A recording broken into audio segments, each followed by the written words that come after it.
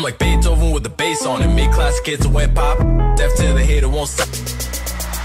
Today we're talking about Instagram Reels because Instagram apparently is no longer a photo app. So I've got to learn, I've got to adapt, and we've got to start making some Instagram Reels. So today I am meeting up with the guys over at Project X60. He's wrapped his car. He does car wraps deliveries. That's his shtick. And because he's a freaking great guy, he also brought his dad along who has a pretty cool car. So we're gonna shoot those and we're gonna create reel specific content. We're gonna get real today. As you can see, we have a 1970 Dodge Challenger in what I believe is called Plum Crazy Purple. Names were way easier back then. And then Travis has this beautifully wrapped C63 Mercedes, which sounds and looks absolutely mad.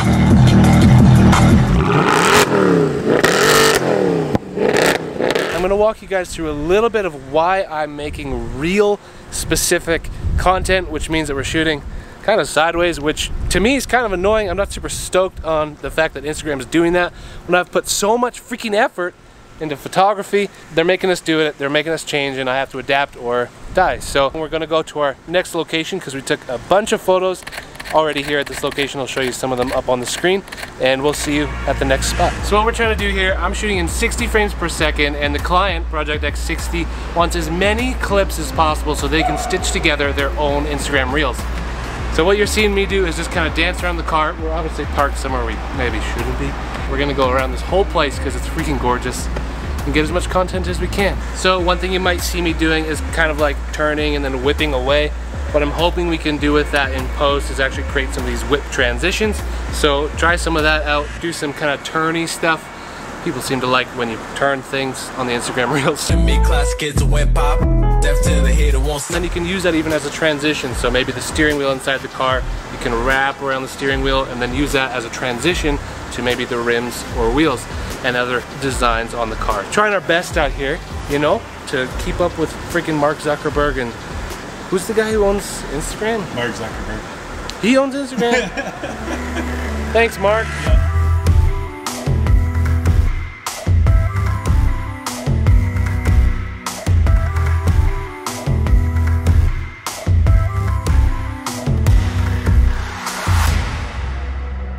One thing that's really great about the RS2 that DJI put in here is they actually put in portrait mode for us. So all we have to do is swipe up on the menu and voila, we're now actually shooting in vertical mode. So this is super handy when you're trying to create reels. And of course you can see in some of my other footage that I was just doing handheld so we could get a lot of details in a shorter amount of time.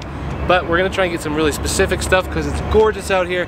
But one quick tip you can do when you are trying to do some of these whip pans or kind of quick whooshes to a certain design. As you can see, Project X60 has all kinds of designs on here, and I want to do fun whooshes, but what I'm going to do is actually reverse the footage in post. So for example, I'm going to put the camera on this 60 here, and then I'm going to drag down like this, and then in post, I can actually reverse that clip.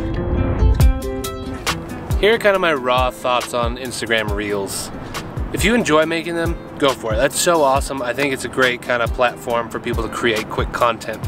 For someone like me that I've taken a long time to create, I guess a really nice profile on Instagram through photography and really honing my skills on that, and now Instagram's kind of saying like, that doesn't matter anymore. It's a little frustrating. So I think what I'm gonna do is I'm gonna create Reels because I kind of want to survive on the platform. But what I might suggest is start a YouTube channel. YouTube has always consistently rewarded its creators from the very beginning, and Instagram at the end of the day, even if you make a great reel and you get all the likes, really only reward you're getting from that is the likes and the whatever the dopamine hit of people liking you. And Instagram has always been trying to copy other platforms, whether it's Snapchat or Reels or through TikTok or whatever it is, or like IGTV with the YouTube. So at the end of the day, just get on YouTube, because they're already doing it, they're already supporting you, but it's not that hard, and it's really, really fun and really rewarding, and you get to create actually a community. It's grown twice as fast for me than Instagram has, even without having to change with the algorithm every freaking month or something. So yeah, that's what I'm gonna do. So I think I might focus a bit more on YouTube than Instagram. Bye. It's a little dark now. But anyway, I hope you enjoyed this content. I hope you did learn something. Hopefully we can make some cool reels moving forward and put them on YouTube as well as shorts. Keep creating, keep enjoying, and just make sure that whatever you do, you're actually enjoying it. Don't stress hard to get likes, because at the end of the day, you're awesome anyway, so you don't need them. Subscribe, and hopefully we'll see you in the next one. Peace!